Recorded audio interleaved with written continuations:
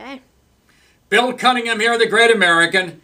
At this hour and throughout the day, there will be analysis of what's going on with Governor John Kasich in the State House as he gives us the state of the state.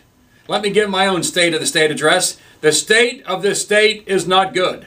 $8.5 billion in a budget hole. 600,000 jobs have been lost for the past 10 years. Taxes are high. Rules and regulations are many. Out-of-town companies, out-of-state manufacturing concerns do not want to come to Ohio because of all the taxes, all the rules, and all the regulation.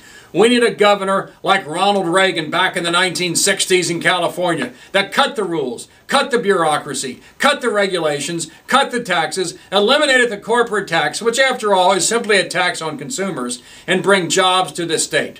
There is nothing that's going to solve the budget problems in Ohio until 600,000 more jobs are created by people that work hard, work smart, defend the American way of life, and stand tall for the American flag. The state of the state is not good, but I think brighter days lie ahead.